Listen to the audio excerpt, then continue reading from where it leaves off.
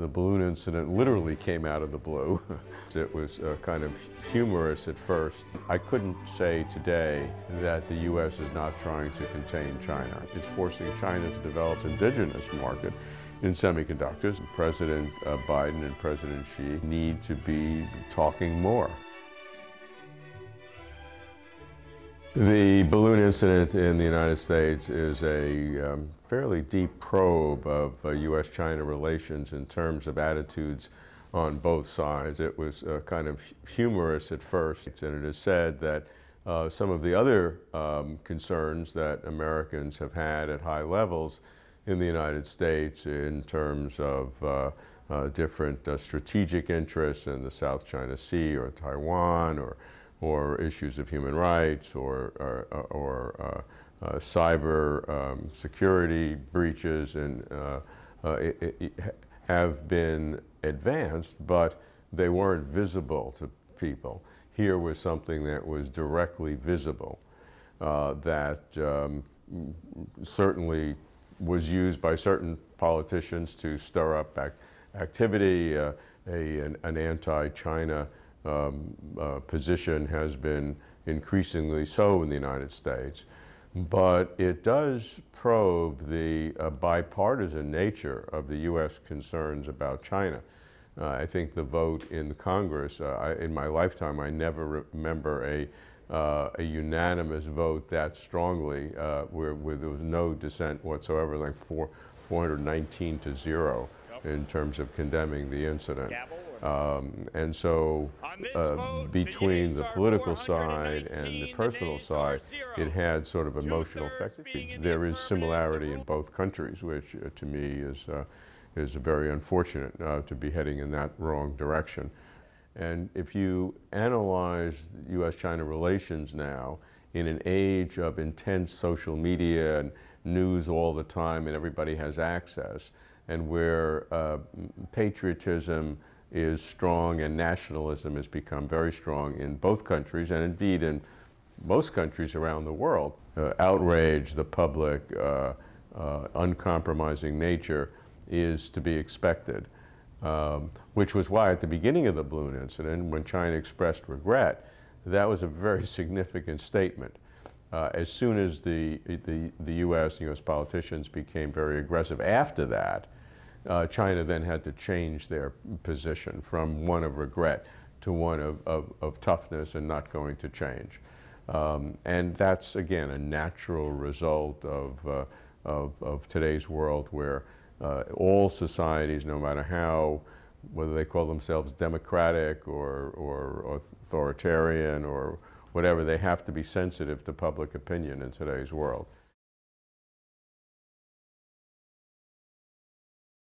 I couldn't say today that the U.S. is not trying to contain China. I can't say that anymore because, in fact, it is.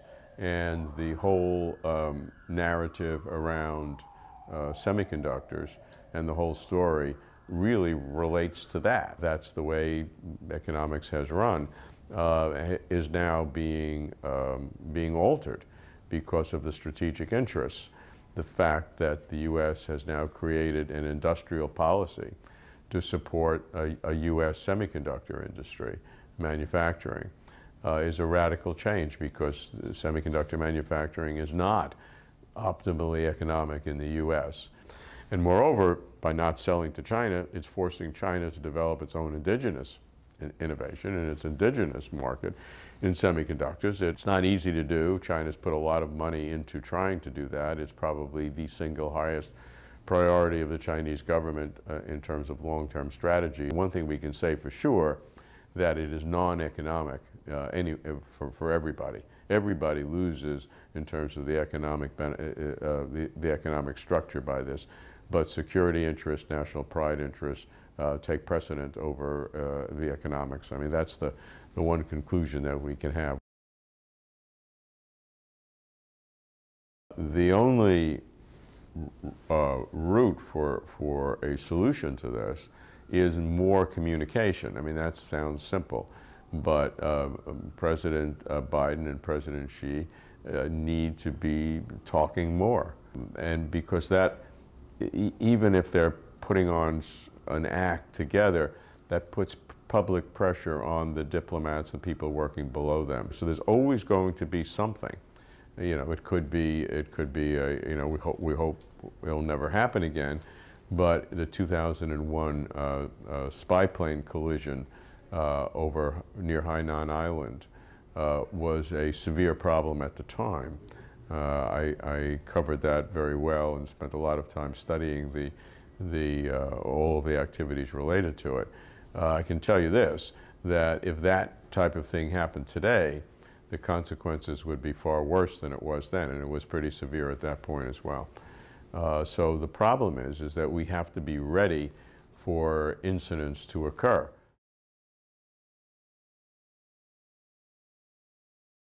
China's involvement in every issue of international importance is both a fact and a potential benefit to the entire world.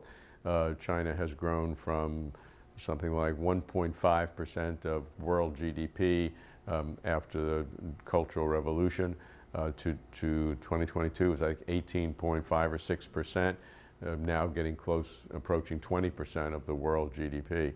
It needs to counter a U.S. and increasingly developed world containment attitude. So all of those things are push China to become more proactive, which under President Xi Jinping that China has very strongly in terms of reaching out to the developing world. So China has been working with countries on top of the Belt and Road with the infrastructure to build special economic zones, cheap manufacturing, basically the route that China took in the 1980s to begin building itself up from extreme poverty. You couldn't do the Global Development Initiative unless you had at least the beginnings of the infrastructure through Belt and Road Initiative. So that is a very logical and very long-term commitment, multiple decades of work to do there. The BRICS with Brazil, Russia, India, China, and South Africa is the BRICS program, and China is looking to develop various kinds of different organizational structures which can balance the so-called hegemony or the U.S.'s control. So it's part of China's national interest. China has not been perfect and there's a lot of mistakes, but China's learned. So nobody knows the problems as well as the opportunities better than China in terms of constructing infrastructure and building special economic zones and rural health care and anti-poverty. So if you look at the three initiatives that China has put out under President Xi, the Belt and Road Initiative to build infrastructure, Global Development Initiative to build on the infrastructure in terms of specific programs like anti-poverty, and then the Global Security Initiative to give a sense of the importance of talk rather than fight. China is making an important contribution to the world and should be recognized for it. Common prosperity has been a term that has been used in China for a long time, has been controversial both in China as well as internationally in terms of some of the policies that are approaching to it, and in terms of control of private business or various platform companies and technology and various other aspects of society. But and therefore there could be some economic disincentives for some of the common prosperity. So as the economy has suffered through COVID, there might be a rebalancing between private sector and what it needs to do and common prosperity. But let no one doubt that common prosperity is a core vision that President Xi and the leadership have of what Chinese modernization is. And that there will always be modifications based on local conditions, but common prosperity will be a key goal of Chinese modernization that will benefit the country. To say that the Chinese system works everywhere is both an exaggeration and a distraction from the reality. The principles are important, how China worked for its own success, and all the problems along the way that have occurred and why they occurred. I mean, we see the big problems of development, including pollution and corruption, just to pick two. if we pick three, social inequality. So China's developed modernization approach over the decades, the 4.5 decades since it began, has certainly succeeded. We see from the data that's obvious, the greatest economic transformation success story in human history. But it also had at least three big problems: pollution, corruption, and severe disparities in income. And each of those, particularly under President Xi, are being addressed.